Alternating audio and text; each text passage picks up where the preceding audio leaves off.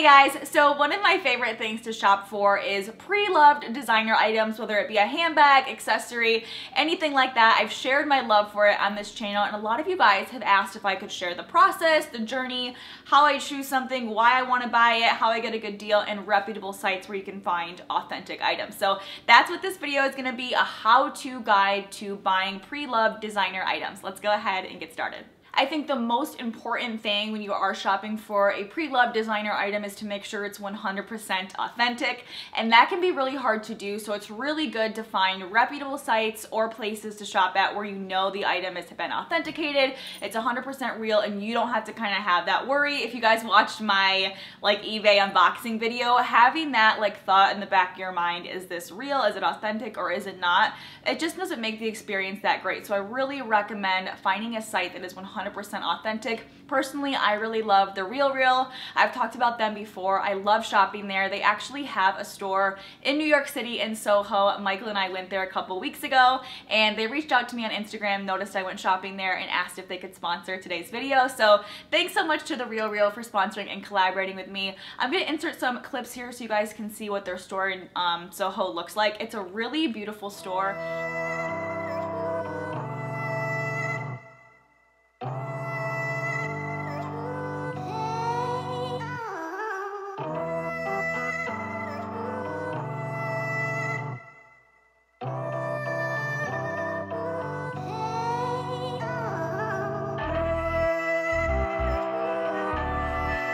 So last time we were here, we found out they have a really good cafe downstairs, so we're gonna get some.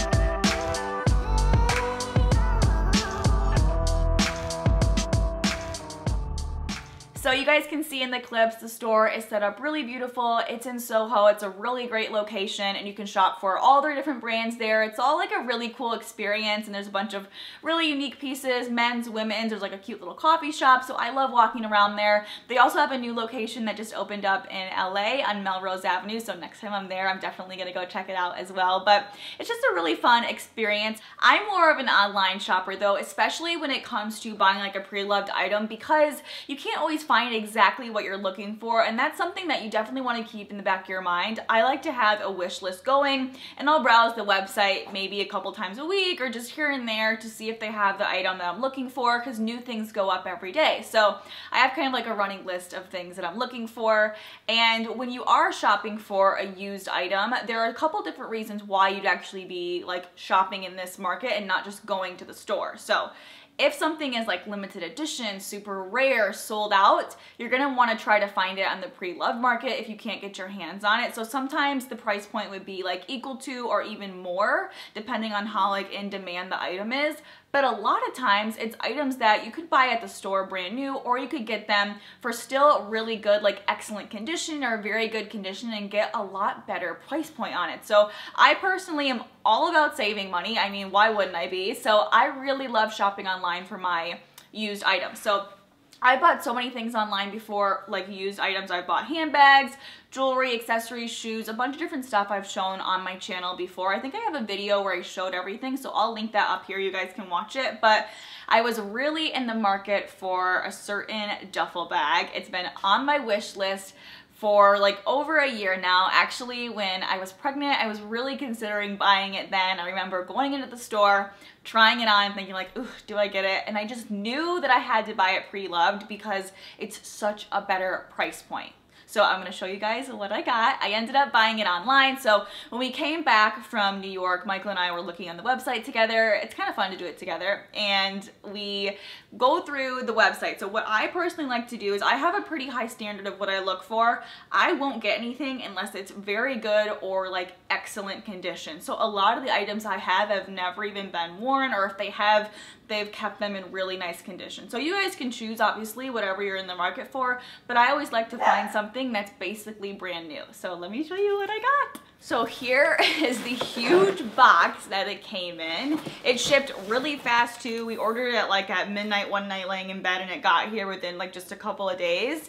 And the item comes in this really nice dust bag. If the item comes with like its own original dust bag, they'll give you that. But if it doesn't, then they'll give you their own dust bag.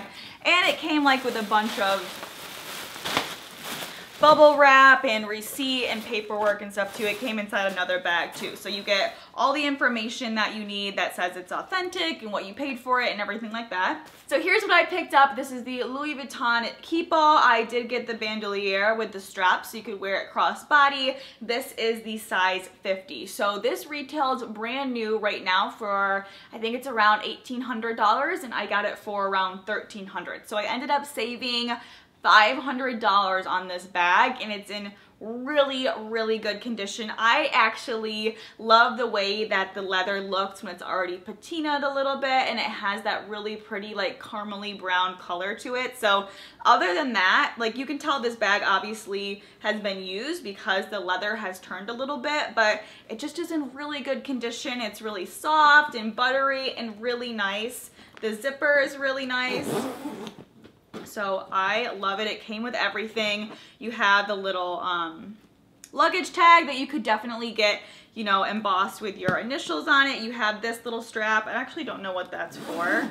And then the inside, in the small dust bag, came the long strap. So let me put this on and show you guys what it looks like. So here's what the bag looks like on me. Like I said, I got the 50. They have a bunch of different sizes. I knew that the 45 was gonna be too small and the 60 was gonna be way too big for me. I'm 5'3", so I feel like size-wise, this is a pretty good size for me. I was definitely in between the 50 or the 55, but I know, like, I'm just thinking this is gonna be something that I'm putting over my shoulder, so I didn't want it to be something that I could bulk up and have be like really heavy. So I think the size 50 is perfect. Obviously it'll look a little bit different when it's full, but you can wear it over one shoulder. You could do it crossbody. I just think it's a really cool bag. I actually have like the Speedy, so it kind of reminds me of this, and I haven't worn that bag in years. Maybe I should like pull it back out, but I just think this will be a really cool kind of like easy, slouchy travel duffel bag, maybe even a gym bag. So for me, part of the fun really is like searching for the exact handbag you wanted. I really knew that I wanted something with the extra strap, but I wanted a good price on it. I really knew I wanted something that came with all the little details, like the luggage tag and everything. So I'm really happy with what I got, but it's so much fun. I really love the process. So definitely check out the website, see if there's something that you're interested in. Maybe you could get a good deal on it. I know for these Keepalls that if you get it without the strap, the deal is like incredible. A lot of them are like under $1,000. So it's definitely something to take a look at and see if it's something that you might like. I think this would be really cool just as like a carry-on or an overnight bag. I actually have a little luggage tag that has my initials on it already, so I think I'm gonna switch it out for that one. So here you guys can see it's in really good condition. There aren't many watermarks on the straps or anything. I could actually probably polish up a little bit on the sides here, but it's worn in really nice. So I hope you guys like my bag. Definitely keep in mind these tips. So look in store, online, definitely shop somewhere that you know is 100% authentic like The RealReal, so you can take the guesswork out of it and you don't have to worry. You can just enjoy the shopping process. Make a wish list of items that you're looking for, what you're looking for condition-wise, excellent, very good, good, you know, what you're willing to spend, what you want to save. Definitely keep all that in mind when shopping for a pre-loved item and just have fun, enjoy the process. To be honest, the most fun part for me is shopping for it and like watching videos on reviews and what to look for and stuff like that. So I just really have a fun time doing it. But I hope you guys enjoyed. If you've ever bought anything pre-loved, let me know what you've got down below. If you're interested in something, I'd love to hear you guys' stories. Please subscribe if you're new. I make new videos every week on fashion, beauty, lifestyle. Thanks so much to The RealReal for sponsoring and collaborating with me on today's video. I'll talk to you guys next time. Bye.